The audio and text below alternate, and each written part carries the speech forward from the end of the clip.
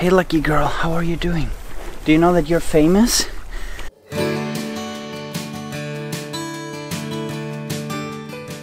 So my in-laws from Arizona, you know, desert, summer temperatures, have arrived, and we're just trying to keep up with all the things here on the homestead.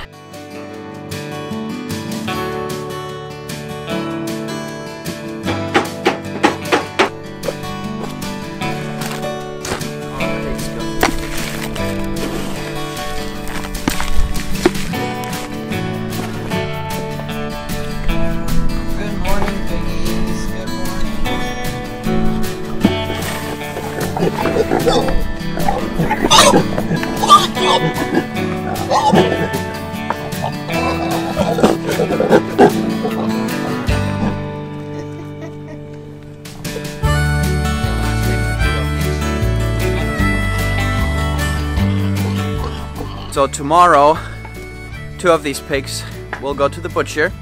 Pigs are the only animal that we don't slaughter on site on the farm right now, or that we have never done for different reasons.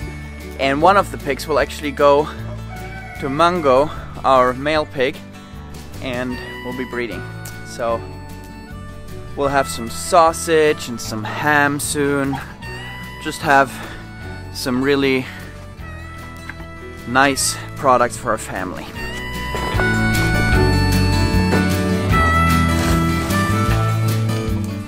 Now if you ever want to keep roosters separate from the hens, I think it's always best to have 3 roosters at least, because otherwise if you have 2 they can really beat each other up and hurt each other. If there's a 3rd one, that one usually goes in between when the 2 are fighting. We have let's see, 6, 7 roosters here right now, and it just seems to be going very, very well. The best we've had it. These are the most roosters we've ever had, and the hens are getting a break and they don't hurt each other too bad.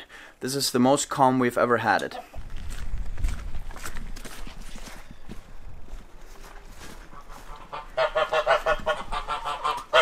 Good morning. Good morning, buddy. How are you doing, buddy? The geese are making this extremely wet here. So because the geese are making it so nasty here, I'm actually gonna put the geese somewhere else and just have the chickens here, because the chickens and the pigs co-live and coexist very well. They turn each other's manure into the deep bedding. I have to add some more carbon material here, but the geese just make everything so messy that it's not really nice to have them here.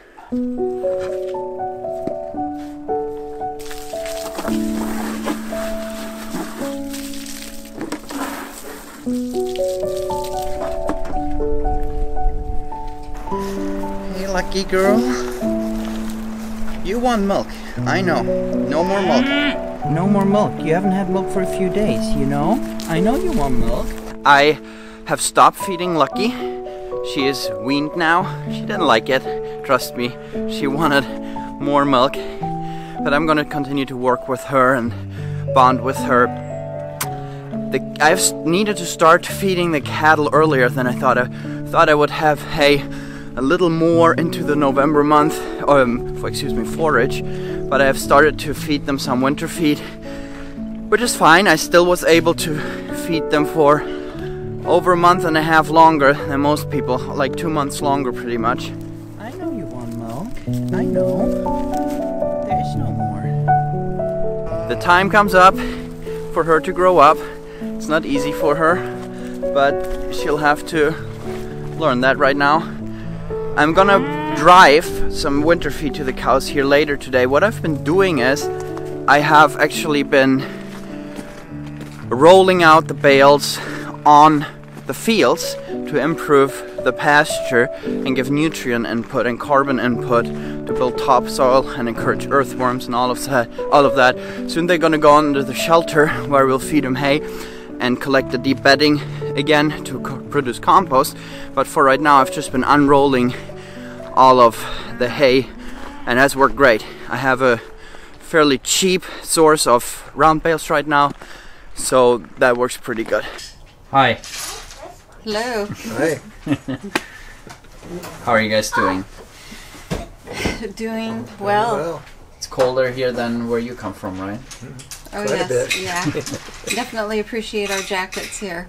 So a lot of you guys remember John and Judy, my in-laws from Arizona, and what we shared about them. They both have been struggling through cancer last year, and now they're here, and we are already celebrated an early Thanksgiving together with them, and gonna be able to enjoy a couple more weeks, and are very thankful for this time. Thank you to everybody who's been so encouraging and supportive of us this past year and a half during our cancer journey. We're doing much better. All the reports we're getting back from our doctors are good, and we just anticipate getting better and stronger as time goes on. Yeah. And John, I think they also know that you had big eye problems when we visited you in Arizona. How's your eye doing now? It's stable right now, so we're good. I didn't lose any vision from it, so in the long run it's worked out well. Yes. But for most of the year he couldn't see out of his left eye, so we weren't sure until October if he would even get any vision back, but he did. And but just a special thank you to everybody that helped support the GoFundMe that was set up for us last year when we were going through all of that. It just we can't even begin to express how much it meant to us, the thoughtfulness and just the prayers and the love from all of you. We were very touched and very humbled by all of your generosity and kindness. Yeah.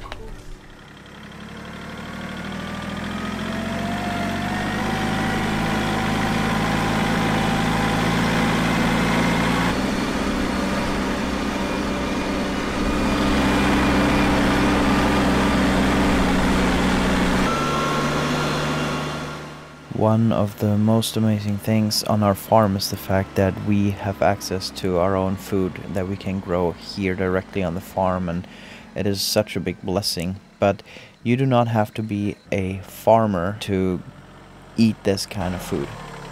There is an initiative right now that I just want to make you aware of. It is a group of young people here in Sweden that is developing an app that will enable you to get in contact with the farmer near you, and you will have the food that they offer at the tips of your fingers. And you can just use this app as an incredible way to purchase amazing locally produced food, and the revenue is gonna go straight to the farmer. You're gonna connect with him or her, and just going to be an amazing way to build relationship. I highly want to encourage you guys to back this project and get behind there, because it's going to be an amazing tool for everyone.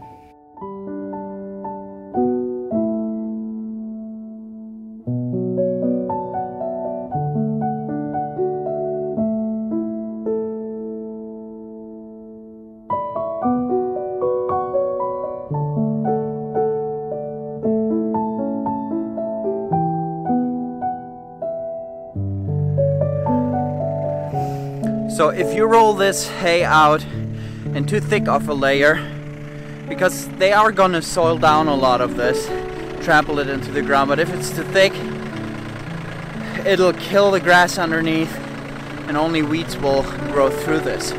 So you will need to make sure that you roll this out and spread it out thin enough for a really good result. And believe me, the result, the fruit, is gonna make it worth it.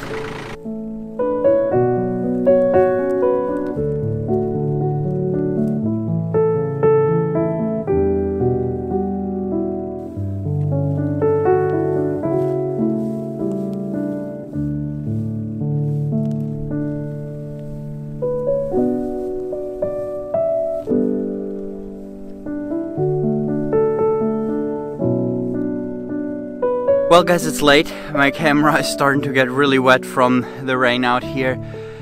We've had a really grey November, really grey October, and there's nothing cozier than having our home filled with beeswax candles and the wood stove burning, and now some family visiting.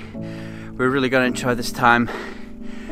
We're working still to release the book for you guys this week or next week, and can't wait to share that with you. And we're super stoked about everything. I also want to welcome all the new members that have joined our channel for a deeper, more personal experience. We will do the first live homesteading Q&A in a couple of weeks, and hope to be able to coach you and help you out with that, just so you know that. And super excited. Stay tuned, subscribe if you haven't done so for more updates on the farm. Bye bye.